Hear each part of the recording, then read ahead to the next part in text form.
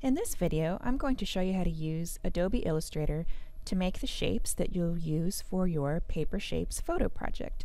This is an example of the 3 shapes that I used for my Paper Shape photos. Let's go ahead and look at Illustrator, and these are my shapes.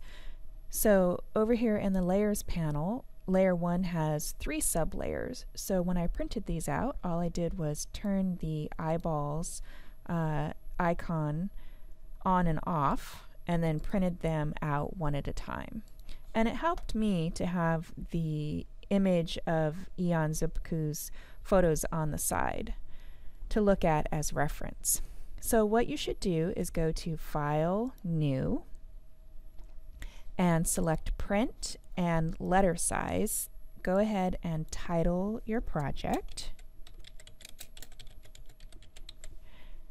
and click Create.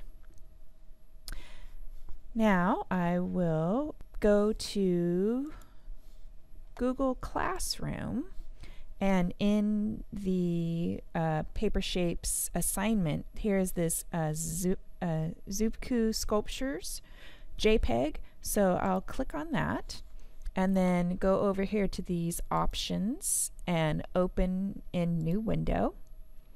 And now I will have access to the download button. So I'll click that, and I will direct mine to go to the desktop, which is a temporary saving place to save things.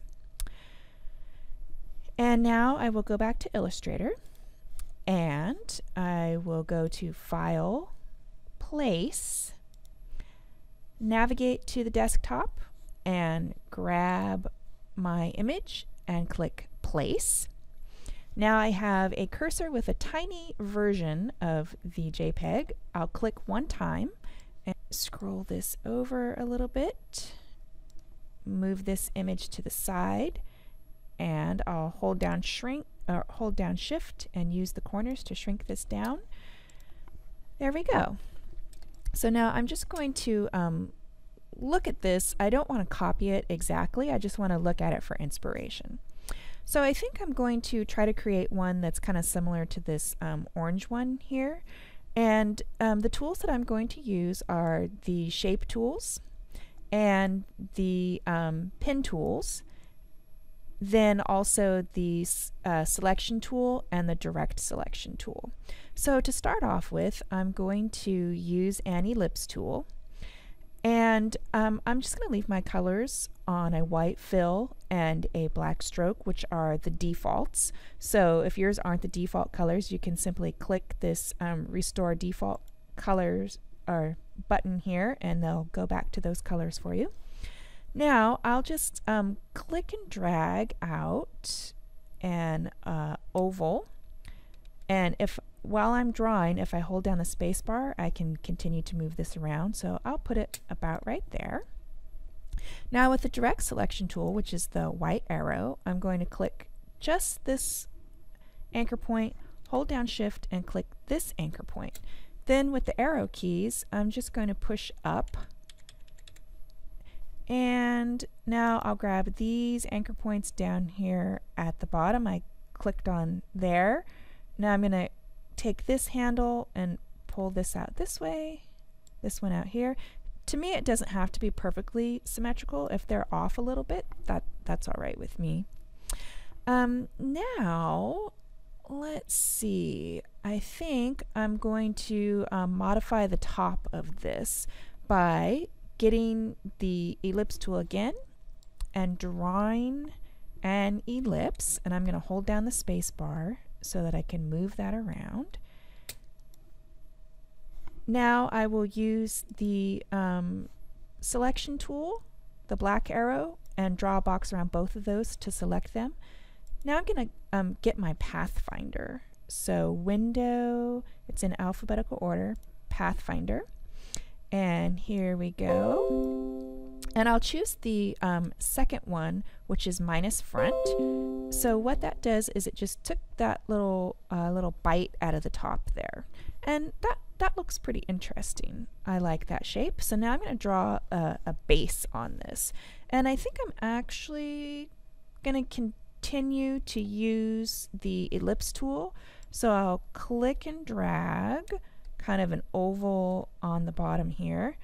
But I want the bottom to be flat so that it can stand up. So now I'm going to switch the tool to a rectangle and draw a rectangle on here.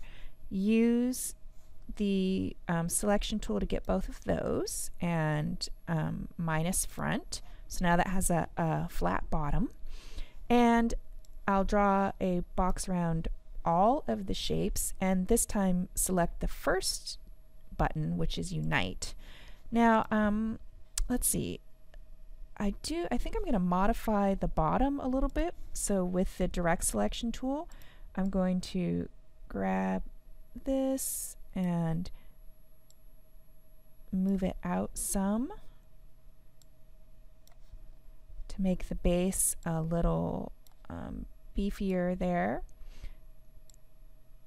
Maybe something like that. And I'm going to try, right now this is a pointy. I'm going to try making it rounded, and to do that I'm going to go to the pen tool and go to the anchor point tool right here and click and drag on that. So now it's circular, or I'm sorry, curved. I'm going to do the same thing on this side. There we go. And now I'll modify it just a little bit until I get kind of a unique shape. So there are lots of different ways and tools that you can use to create your objects. You can simply draw with the pen tool itself, just make shapes like this. So there are many different approaches that you can use to this project, and make sure that you come up with your 3 shapes. Then I can turn off the eyeball on this and create another shape, and keep going until I have 3 shapes that I like, and then I will print them out on the colored paper or the patterned paper. And just make sure that your shapes are about 6-ish inches tall.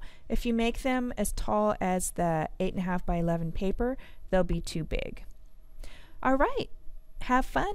That's it for this video.